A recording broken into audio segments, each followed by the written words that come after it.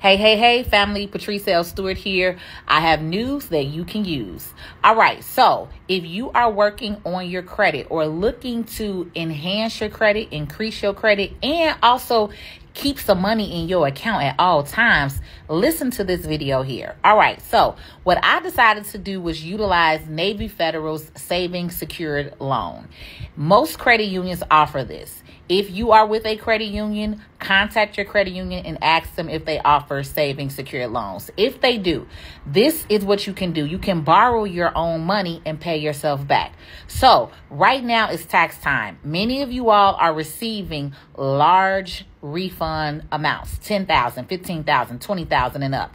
If you go spend that money tomorrow, it's gone. You never have access to it again. But what if you actually put that money in a bank, attached a loan to it, borrowed that money, and then you pay yourself back? So in this case, that's just exactly what I did. I took $30,000, put it in my savings account with Navy Federal. Then I attached a loan to it, which you see up here, the shared pledge loan. That's what it's called with Navy Federal. And then within 2 to 3 days, they're going to give you that money right back and put it in your savings account. So now what I'm doing is I'm borrowing my own money, but it's also reported on my credit, so it's helping build my credit.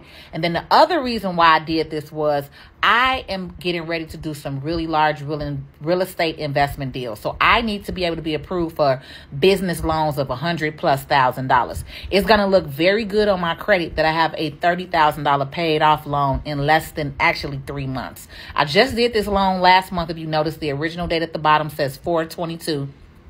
And I just made my payment to pay off 90% today. So 90% of the loan will be paid down, which is about $27,000. So I'll only have a $3,000 balance to carry through the rest of the year. I'm going to close the loan out at the end of the year. All right. But the benefit and the fact for me was I was able to use my own money, borrow against it, and then I was able to get the cash right back.